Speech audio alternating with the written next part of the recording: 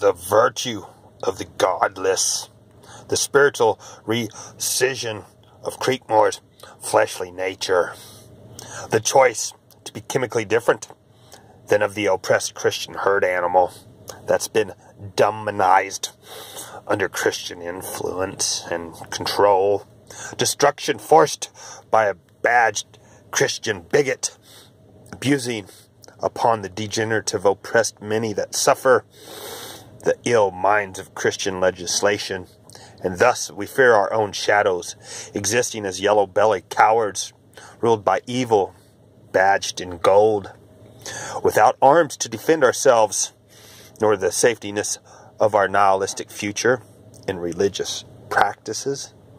We are unequal with our religious rights, and too cowardly due to unequalness to preserve from the prejudice of Christian oppression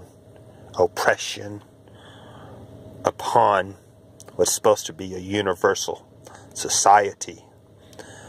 But with their ideology and with the power to control what stands with gold and moves around, justifying evil and hatred upon those that are different.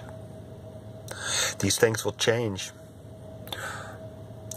No one has a right to harm another animal over their fleshly, religious sacraments that create by pleasure their holiness through the use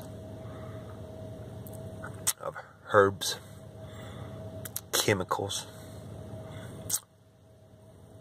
through negative and positive.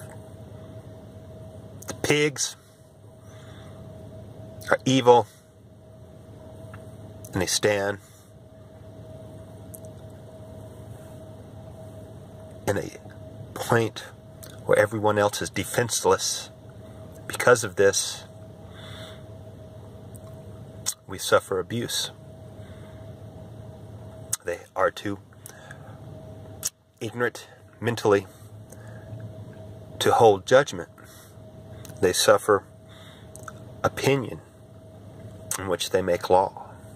And that opinion is that only Christians have the right to their fleshly practice. These things irritate the fuck out of me. I want to throw up around a badge. My stomach turns. I get nauseating. I think that someone there,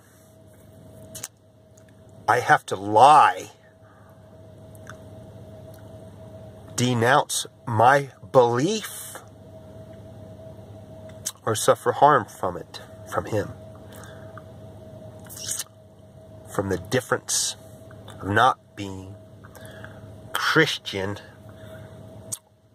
or under their corrupt morality.